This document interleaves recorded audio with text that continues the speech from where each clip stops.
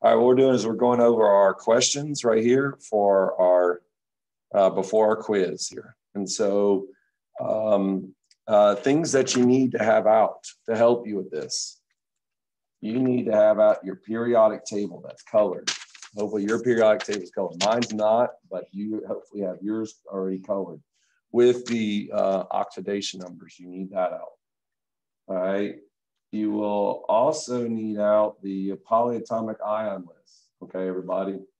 Your polyatomic ion, that's that little small sheet, especially on page 20 of your notebook. All right. These are the things that you're going to need out. All right. And it helps you do these and identify these correctly. Okay. All right. So we're doing our first one right here. Yes. Your what? I don't know if you got it yet. It doesn't. I'll get it back to you in a little bit today. I'll try to give it to you while you're doing the quiz. Okay. All right. Anyways, so these are your name. These are the ones that we're doing here. All right. When we're naming compounds, the key thing is to know if they're ionic or if they are covalent. If they're ionic, do you use prefixes? No, you do not. If they're covalent, you do use prefixes. All right. So this first element, all right, is right here. This has it's got sodium and oxygen. All right. I'm gonna have Matthew, if you'll help me with the first one. Is sodium a metal or non-metal? All right. Is sodium a metal or non-metal? I just stick it right here and just write a note. I don't have the picture right now. Okay. All right.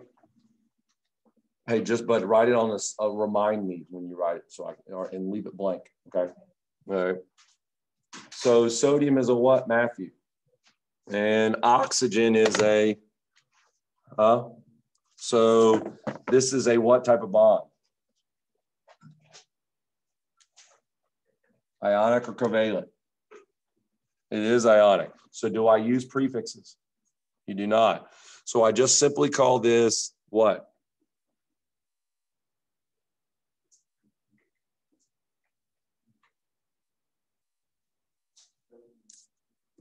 All right, sodium is right. And then oxygen, but then I take off the ending and add ide. So this is just called sodium oxide. Okay, so that's what this is called. The first one is called sodium oxide. No prefixes. I take off the ending, add IDE.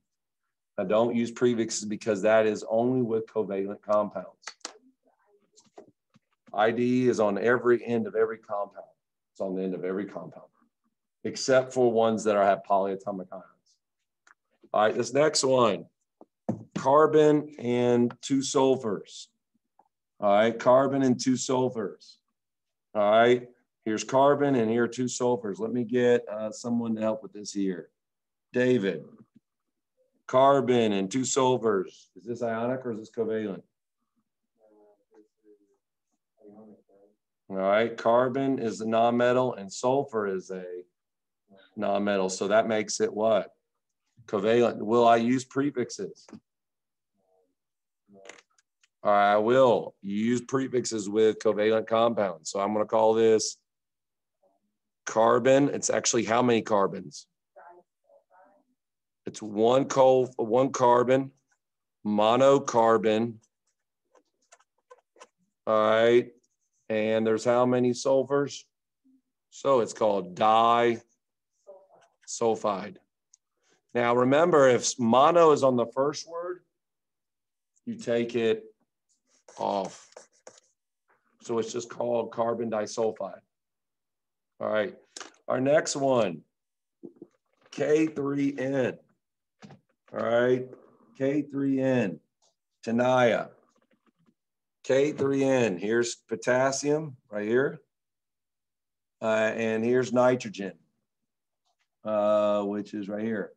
What would that be, ionic or covalent? It is ionic. So do I use prefixes? All right, so I'm going to be calling this, what is this going to be called? It's an N.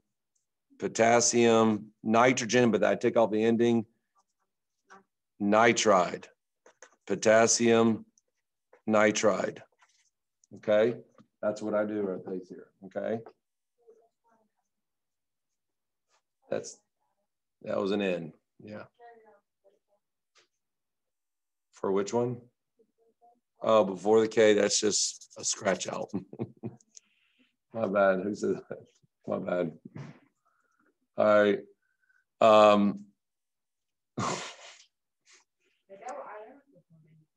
That was ionic. Yes. All right. The next one is KNO3. All right. Is this? Let's ask another one here. Piper. KNO3. Potassium is a what? All right. Nitrogen is a what? And oxygen is a. So what type of bond will this have?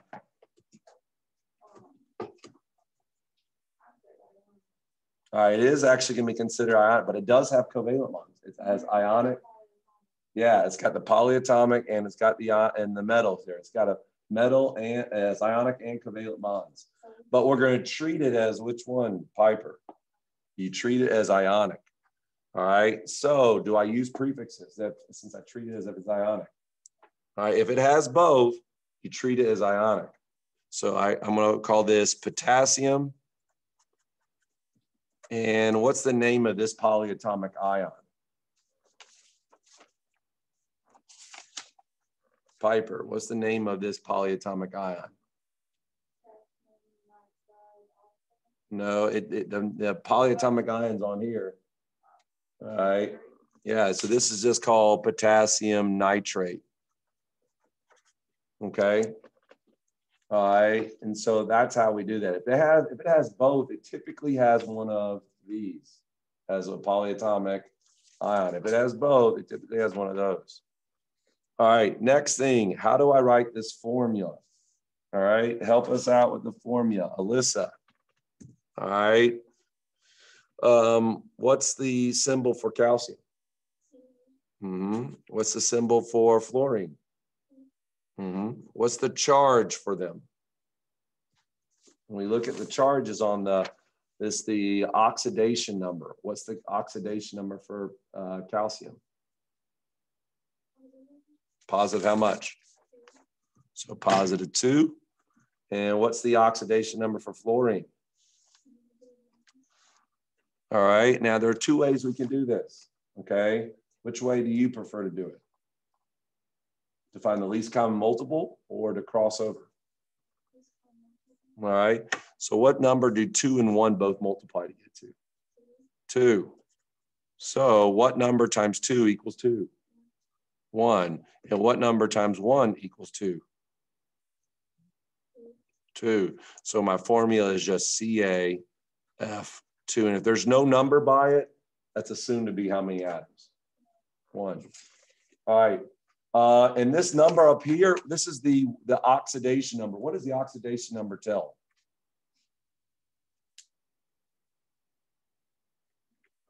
It's the charge, the most common charge for that atom. It's the most common charge for that atom. That's what it tells. All right. So that's the oxidation number. It tells the most common charge. Let's take our quiz. All right. Any questions?